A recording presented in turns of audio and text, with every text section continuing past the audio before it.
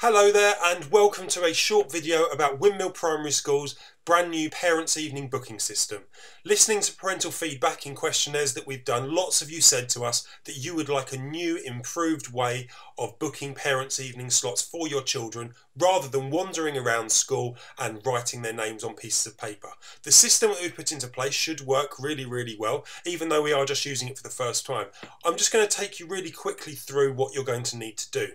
The first thing you need to do is you need to visit the following website: https://windmill.parentseveningsystem.co.uk.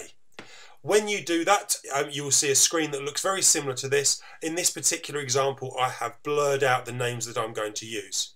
So the first thing you need to do is you need to enter your details, title, first name, surname, and then an email address that you would like a confirmation sent to.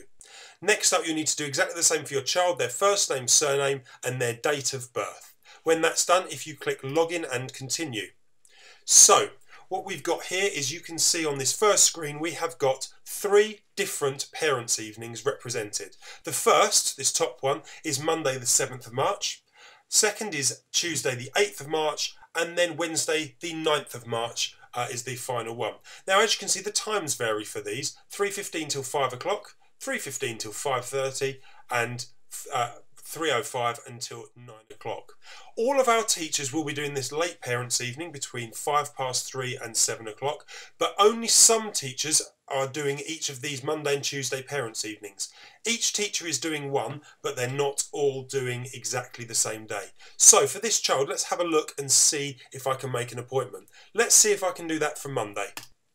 As I click through, I can see it says, "There are no teachers available for booking. Please contact the school for assistance." That means that that particular teacher is not available on that day. It doesn't mean that all the slots are full, it just means they are not available. So I'm going to click cancel. Let's try for, instead we'll try for the Tuesday. I'm going to click on that. I can see that this child is in 6BH and Mr. B. Habershaw is their teacher. So I'm going to continue to book appointments, and here I can see exactly the appointments that are available. As the system isn't open to parents yet, you can see all the times are available at the moment. All you need to do is you choose the time that you would like and click on it. So if I choose this time here, I'm going to choose 3:35, and the name of a child has popped up in that and the bar has turned red. That means that you have booked that particular time slot. The system will automatically then send you an email to confirm the time. So if you need to look back, you can do that. If you decide that that time doesn't work for you, you simply click on the cross and you can choose a different time instead. Let's go back and choose that time again. And then if I click on appointments up here, I can see the name of the child and who that they're going to be, who you have got an appointment with. You can print an appointment sheet and you can edit your appointments from that screen. We think this system should be really simple to use, really quick and effective, and we hope that you find it the same way.